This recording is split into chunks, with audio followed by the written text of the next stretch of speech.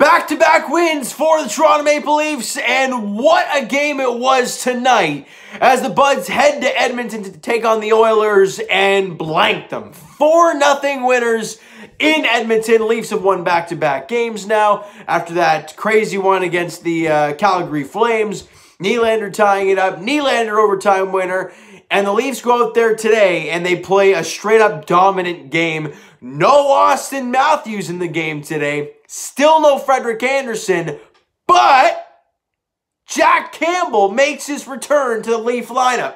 And he has been nothing but spectacular for this team since coming over from the Los Angeles Kings. And he was spectacular yet again. Obviously, you know they won 4-0, so you do the math. Jack Campbell with a big-time 30-save shutout over the Edmonton Oilers. Were they all high-grade difficulty shots? And no, I wouldn't say so. But he made the sound saves. He made all the saves look easy. He did a great job tonight, did Jack Campbell. And the Leafs offense, they got it done. First period, they get a power play. And as we've talked about in the last few videos, the Leafs power play has been a little shaky over the last little bit. No Austin Matthews out there. You got to find a way to get something going here. And Mitch Marner gets the puck in the slot. And I'm like, shoot it, Mitch! He goes around the back of the net. I'm like, God dang it. Then he centers it to Willie Nylander. And with a crowd of people in front, I think Mike Smith loses his stick. He butts it into Josh Archibald and loses his stick. And where does Willie fire it? Right under the blocker or glove or whatever side he shot it on. But he beats Mike Smith to put the Leafs up 1-0, 14:37 in on the power play. John Tavares and Mitch Marner grab assists on the play, and the Buds are in front. 1-0. Exactly where you want to be. Let's keep going. Not even a minute after that, Mitch Marner gets the puck coming down through the slot. And I'm like, what are they doing? Yes, he's a passer, but we have all learned this guy can shoot the puck very, very well. And Mitch Marner beats Mike Smith 5-hole. Gotta close those legs, big fella.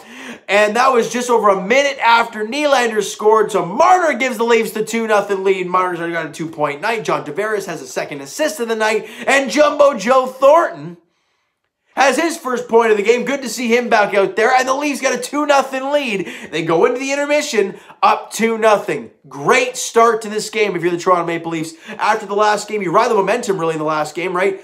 The Leafs have scored 4 straight goals. They haven't allowed any after that. Let's go to the second period. Midway through, Jason Spezza coming down on a 2-on-1. He fakes the slap shot, and if you watch the replay, he angles his stick like he's going to pass around the defender. That's exactly what Mike Smith thinks he's going to do, is pass it across to his guy on the other side. But Jason Spezza, being the damn veteran he is, he fakes that. Mike Smith's already sliding over to the middle of the ice. What does that leave? The whole short side for Jason Spezza, and he roofs it on Mike Smith. Vesey and Brody grab assists on the play, 11:15 into the second period. What a goal by Jason Spezza. This guy's 38. I don't see so. Or 37. Either way. Fantastic job by Jason Spezza. And the Leafs now have a 3-0 lead midway through the period. They are playing so sound. They are not giving up any high-quality chances. They are looking really, really good so far. And they play the rest of the second period. They play a pretty solid end of the second period. You go into the break up 3-0.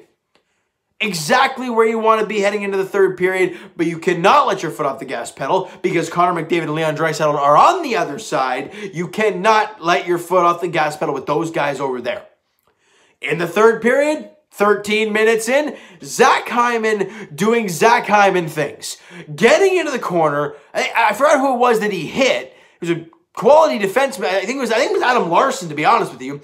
And he knocks the puck. He knocks him off the puck, not the puck off the player. He knocks Adam Larson or whoever it was, maybe Chris Russell, I don't know who it was, off the puck, gets the loose puck, a nice little inside-outside deke, and then goes top cheese on Mike Smith. And I'm like, whoa! Who the heck was that? Zach Hyman. What a hell of a job that was on that play. That is Zach Hyman in a nutshell. Other than shooting top cheese. That is not Zach Hyman-esque. but damn it, that looked good. Jake Muzzin and Pierre Engvall grab assists on the play, and the Leafs are now up 4-0. Now, at that point in time, right, 13 minutes into the game, you got a 4-0 lead, you play for Jack Campbell at this point. And the Leafs do just that. They don't really give up any high-grade difficulty opportunities in the third period. They play, like I said earlier, a very sound third period, and they close out the game. Jack Campbell with the shutout. Big-time game for Jack Campbell, a big-time game for the Leafs offense, and a very, very, very sound hockey game for the Toronto Maple Leafs defense. Ladies and gentlemen, the Leafs have allowed a total of 1 goal in the back of the net over the last 2 games, and that is with Jack Campbell and Michael Hutchison in the net. Take that in. Not only are those 2 goalies playing well for this team, but the D-core has been playing so well. Great to see Jake Muzzin out there, even though he's got some crazy cage going on. Great to see him back out there. Zach Bogosian's playing great. As I mentioned earlier, TJ Brodie is Mr. Smooth out there because you don't worry about the guy at all. Morgan Riley, I thought, played a lot better tonight. He was really nice. Again, I can go down the list. Just a sound game all around for the Leafs. Like I mentioned earlier, shots on goal were 30-29 in favor of Edmonton. But as we all know, shots on goal are a completely meaningless stat. It's just literally, you know, you could shoot from center ice, right on the goalie's chest. That is a shot on net. Right? You know, a little deflection up high that rolls to the goalie. That's a shot on net. Right? But a goalie making a sprawling save, diving save. It's one save. Right? So 30-29, yeah, it looks, you know, oh, Edmonton, you know, was playing the better game. They had another shot on net. You lost 4-0. That's what matters. Mike Smith he's been outstanding all year for the Edmonton Oilers. They've won 5 straight games. He's 6-0. Like, they've been playing great, but then bang, lays an egg. And I will say it again. I know I got some, I wouldn't say hate, but I got some people, some feedback last time I talked about this. The Edmonton Oilers are not a great hockey team. I will continue to say so until they prove me wrong. And I don't mean, when I say prove me wrong, I don't mean go out there and beat the Leafs one time or win 4-0 against the Leafs in one game. I'm talking about show something other than Connor McDavid and Leon Draisaitl in any aspect. Goaltending, defense, and depth offense. Show me something. Because, ladies and gentlemen, the Leafs just dominated the Edmonton Oilers today without their best player, Austin Matthews. You think that would have happened if Connor McDavid didn't play? No. They still don't have a goaltender. I don't care what Mike Smith has done over the last 7 games. They're not a good hockey club. They rely on 2 guys. 2 guys to take them the entire way. You're never going to win that way. Now, will the Leafs win the way they're playing? Well, I mean, I can't say so. I'm just here to cheer my team on. But I'm saying the Edmonton Oilers are not a very good hockey team. Period. 2 guys are good on that team. You can say, oh, this guy's okay. The Nuge is okay. Yeah, he's all right. But again, 3 guys. You need 12 forwards and 6D and 1 goalie. You don't have much of that. That's all I'm going to say about the Edmonton Oilers. Leafs were 1 for 1 on the power play. They got that 1 opportunity earlier in the game. Capitalized on it. Did not take a penalty in the game today, so that's always great news. And Mitch Marner with a 2-point night, 1 goal and 1 assist. If I'm not mistaken, with that point, with those 2 points he had tonight, he is now a point per game for his career. I could be totally wrong about that, but Mitch Marner doing insane things this year. He's having such a great year. The next game for the Toronto Maple Leafs, and I could be eating my words in this next game, but 10 o'clock puck drop in Edmonton again on Monday night. All right, so you know Edmonton's going to want to come back firing out there at 10 o'clock, you know, looking for revenge after this game today.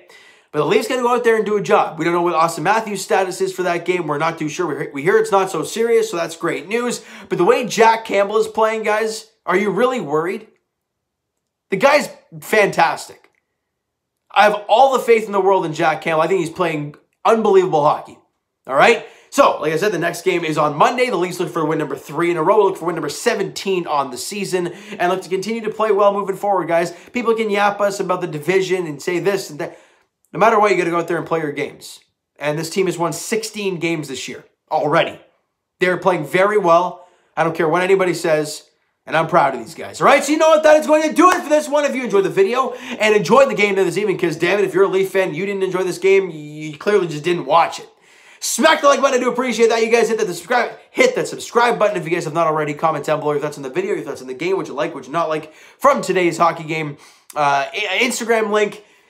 Sorry. Twitter is down below, so follow up there. Guys, send me a DM, do all that great stuff. Also, the Instagram link is down in the description, so follow up there if you have not done so already. And I will talk to you guys, Jay's Edition, either Tuesday or Wednesday. More or less Tuesday. I don't know. We'll have to wait and see, guys. We'll be talking about the spring training. It all starts tomorrow. Sunday, 1:05, first pitch against the New York Yankees. Game 1 of the spring training is going to be happening, and it will be televised. So I hope you guys enjoyed that tomorrow afternoon. As for the Raptors, their next game is... Oh, see, this is what happens. I always draw a blank here. I think it's tomorrow night. It's tomorrow night? I think they play tomorrow night. Yes, I forget who it was against.